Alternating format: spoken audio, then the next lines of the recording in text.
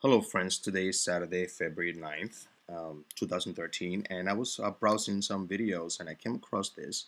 And this is a magazine, DC Comics, from June 1985, and it's called Revenge of the Living Monolith. And if you can see here, obviously these are the World Trade Centers, and you see how it was slashed here diagonally. And this is an Egyptian uh, uh, villain, and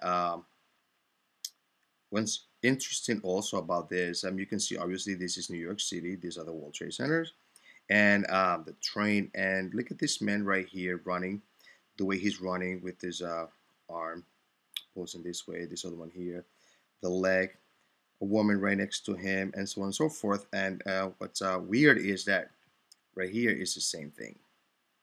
There's a man running just like him. There's a woman right next to him, and I'm gonna put the picture again here so you can see it. Uh, Just gonna go ahead and try to reduce it here, and you can see almost exactly the same, his mouth and everything. He's not dressed the same way, but it was just an observation. And I looked up the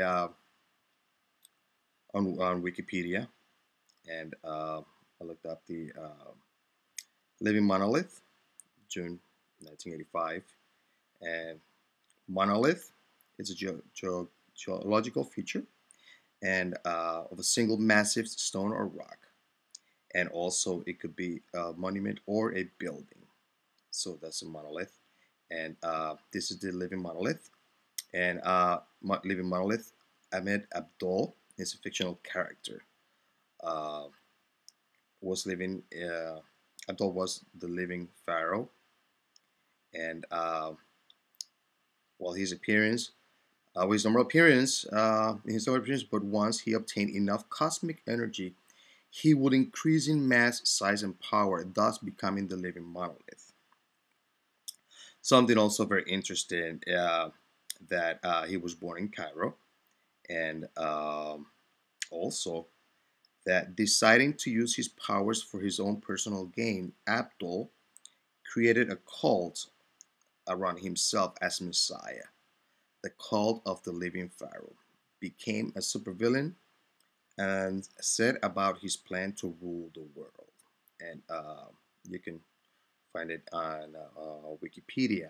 Also, the name Abdul, I looked it up, and it comes from also two names, Abdul,